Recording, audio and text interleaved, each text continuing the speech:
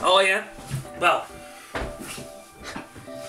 now, considering I have to be on this weird diet thing, and also my heart rate is quite high at times. Sometimes it's as much as 100. Well, I had a resting heart rate the other day of just over 100 beats per minute, which is a bit excessive. Normally around 70 to 75, and yeah, it's been a bit of an issue. So I've been having a few health problems, probably weight related, and that's why I am on a diet. I do suffer with asthma, and I do have to occasionally take ventolin or becotide. Becotide's one with the steroids, I believe, and there's one here. Okay, and this is a nebuliser. Now, a nebuliser is a way of atomising your becotide, so when you inhale it, it goes into your lungs. Some people find it difficult with the little inhalers to actually breathe it and get it inside. Yeah. Some people do find that a little bit awkward. So I'm going to demonstrate how to use this thing. Yeah.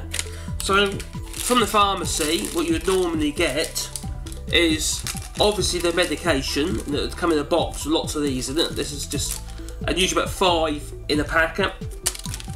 And when you are prescribed one of these, generally you will get a kit.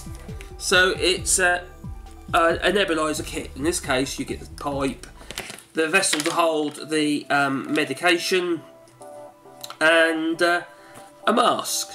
And it's very simple to use. It really is really simple. It's not rocket science. But some people have been trying to put the wrong bits and pieces together, so I thought I'd just show you how to do it.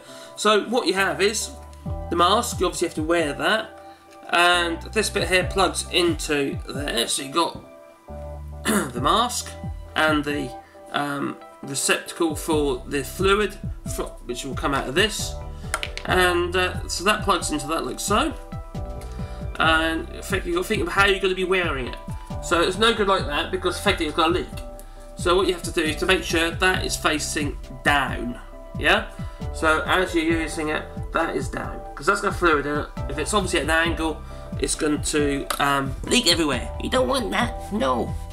So here we go. That's the mask, and then we have this pipe arrangement, which plugs into this device here, this little machine. In fact, all that is a pump, air pump, and that will then atomise the becotide or the ventolin or whatever you've been given by your doctor.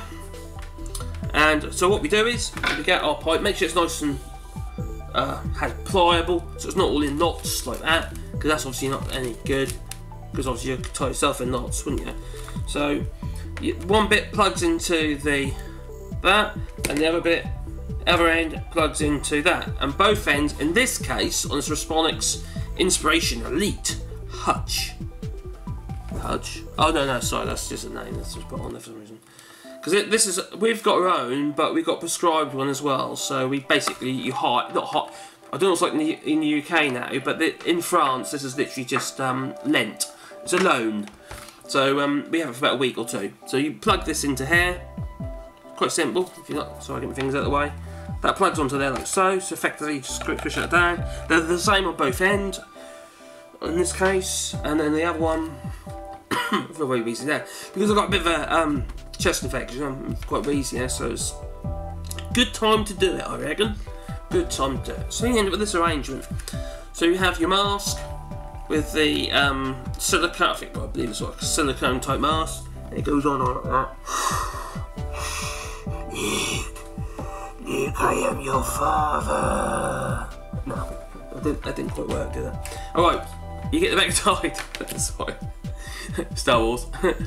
And you break off the end, so that just twists round, and then the end will come off like so.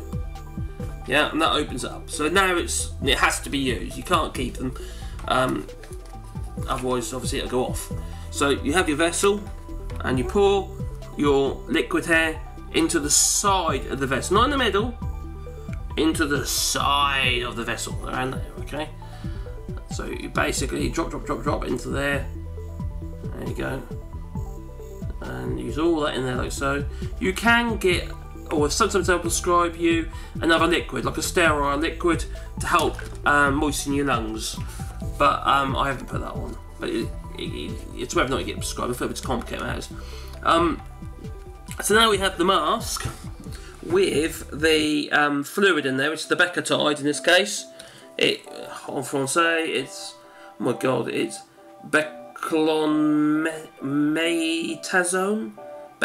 Well, we know it as becotide, so that's what we'll call it. We'll call it becotide because it sounds a bit easier to me to call it becotide. So basically, you wear the mask like so,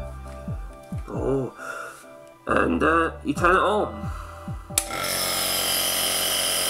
And you can see it's vaporising into the mask. You can see that. You hold, if it's leaky, you hold it on. And what you basically do is you're breathing it right in, deep into your lungs. Really inhale it and bring it right in deep.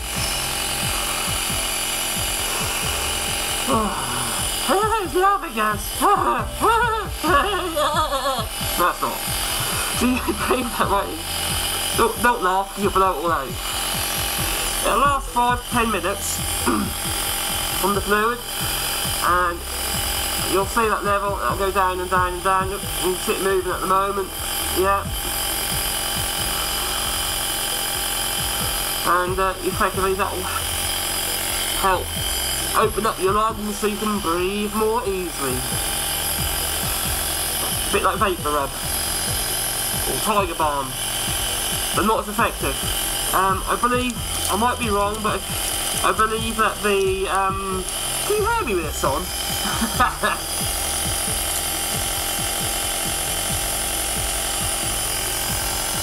So I hope you found it of use, and turn that off. I hope you found that of use, and if you want to subscribe and what have you, I'd be most appreciative.